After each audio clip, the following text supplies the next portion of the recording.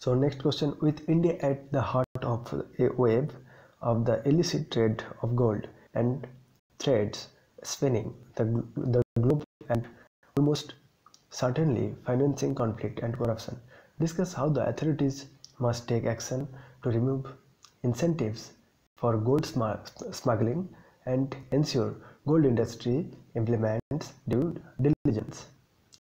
250 words.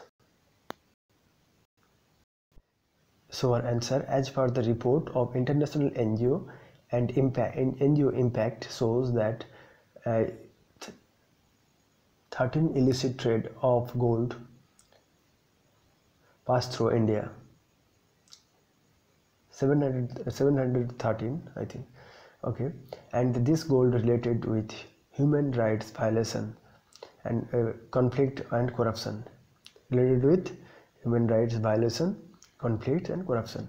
The increasing illicit trade of gold is big concern for India, where gold having cultural ratification.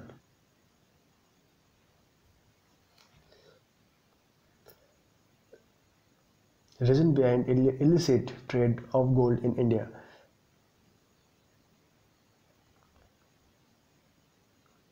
Lack of monitoring in custom checkpoints and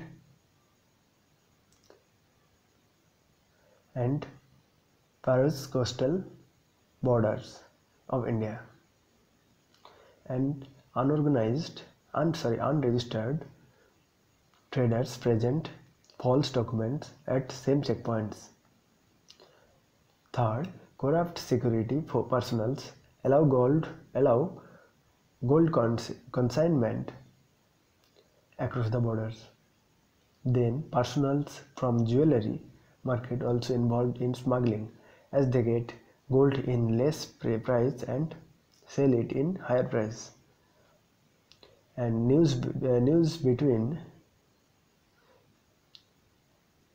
organized criminals and bureaucrats also responsible for illicit trade of gold.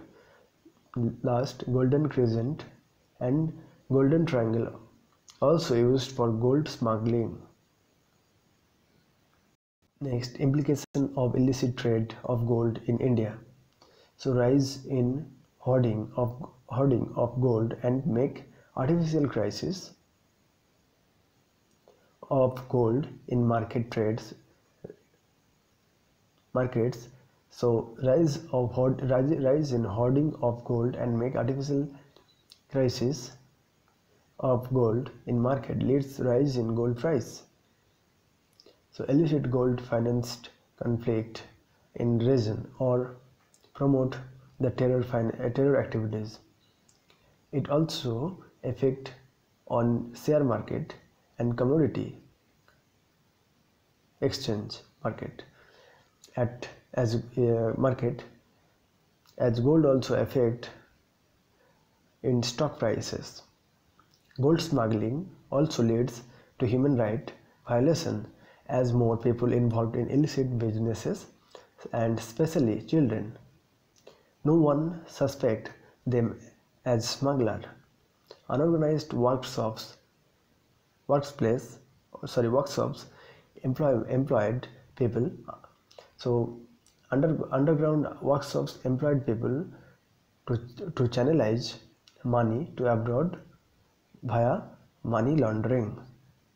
Way forward, introduce tax benefit for unrefined gold so finished gold products can be exported. Next, gold monetization scheme and gold bonds schemes must be reviewed to enhance their effectiveness